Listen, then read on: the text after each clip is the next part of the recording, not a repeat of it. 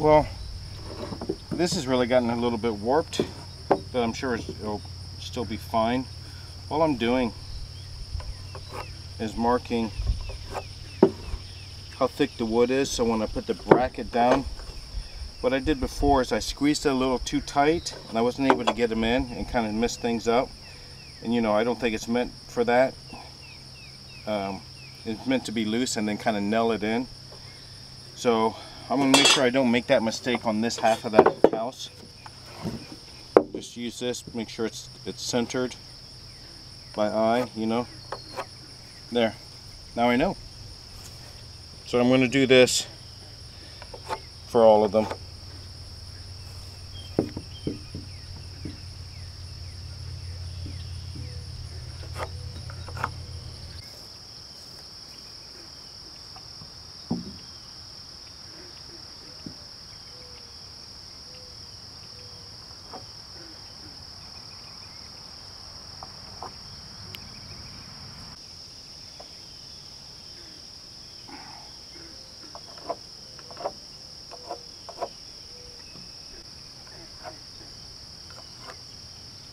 So I had a thought, because I had a little bit of problems over there.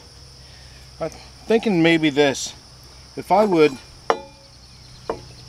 you know, put it down where it's supposed to be here, and just line up one side, you know, of this bracket, like this one's heading off that way, but this one's pretty much going straight up. If I would just fix one side and just kind of tack that or put that in, just with one nail, and just leave it here. I'll show you what I mean.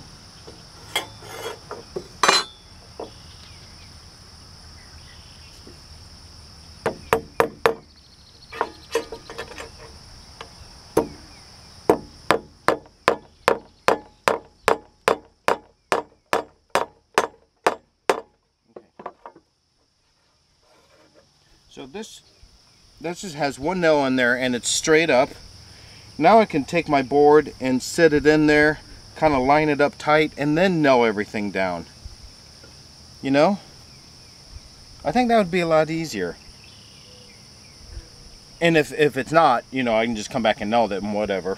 But that's what I think we're going to do. Just put one nail in each one and line it up and see how it goes. And if I really screw up, I only have one nail to pull out and I'm good to go. Yeah, I'm going to do that.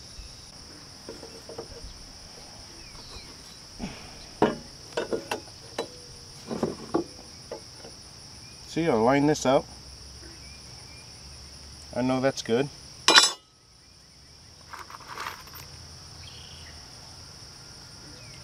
Get my nail placed in there so I can let go of the bracket. Tap it in there. Now, I don't know, maybe this is old news. Maybe this is how people do it. I haven't YouTubed this enough. There. Now that side's lined up, and when I slide it in, then I'll squeeze this, nail that down, and then nail everything in. Yeah, I like that.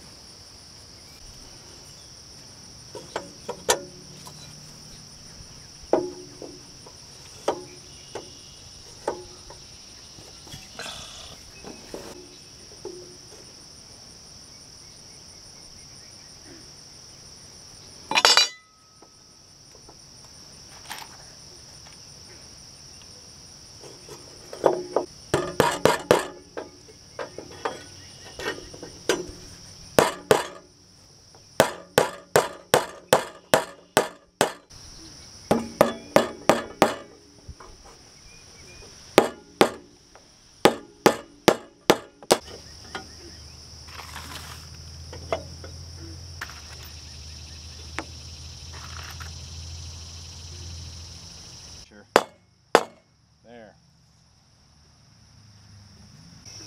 As I mentioned before, this is a 1.5 acre homestead where 1 acre is pretty much flat that I'm going to homestead on, while the other ½ acre is wooded, but it's mostly dead pine and pine trees, and it's going to come down and I'm going to replace all of those trees with fast growing hardwood, such as I believe honey locust, the the thornless kind, and I'm going to plant that through there. The only reason to have that half of a lot to plant trees is for fuel. So I'm not planning on doing like a food forest or anything like that in that half lot. The 1 acre is going to be all food production. My dream is to open up a side door in the little tiny house and walk directly into my greenhouse. So in a sense, that will be my pantry, my greenhouse. So I'm excited about that. The greenhouse is going to be aquaponics, and not just the crappy kind of aquaponics that you see some stringy plants that aren't looking good, but you're feeding the fish all day and you're more or less just growing fish. And the aquaponics cleans the like the urine, the nitrates out of the water, which is great. However, Becky, this woman in Florida, and her husband, they are doing huge, fantastic things with aquaponics. So my idea is they have an online class I'm going to take, and I'm going to mimic what they're doing. Now, I can tell you this, you know, you grow tilapias, and when it gets too cold, I want to say like under 70 degrees or 65 degrees, they're harmed. By 60 degrees, like they're dead. So I can only grow them pretty much 9 months out of the year. However, maturity is 9 months. So I should be able to grow several, or at least a couple 100 pounds of fish that I can store in my freezer. Yeah, I said freezer. I'm going to have some form of electricity. I have to.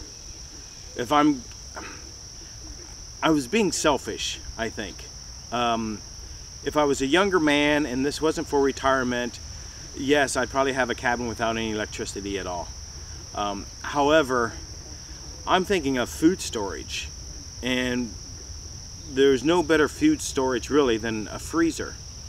You know, of course, I can dry out fish, or I'm not doing that.